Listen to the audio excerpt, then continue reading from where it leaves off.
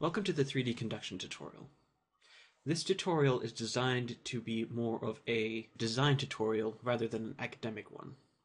In the problem specification, we know that we cannot let the micrometer bridge reach 570 degrees Kelvin, because that is when the superheated temperature of water will start to boil. Boiling will cause pitting in our object, which will degrade it.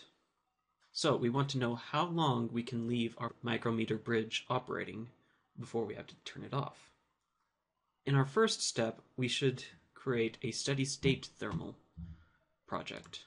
So either double click or drag and drop a steady state thermal. And let us call it 3D Conduction.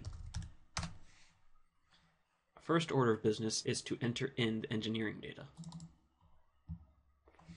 We have four objects: platinum, silicon dioxide, silicon, and water. Normally, if you are doing a liquid such as water, you would have to use fluent as water moves around.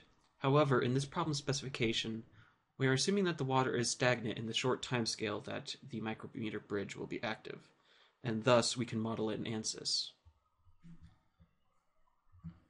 Now for these four, we will all be using isotropic thermal conductivity.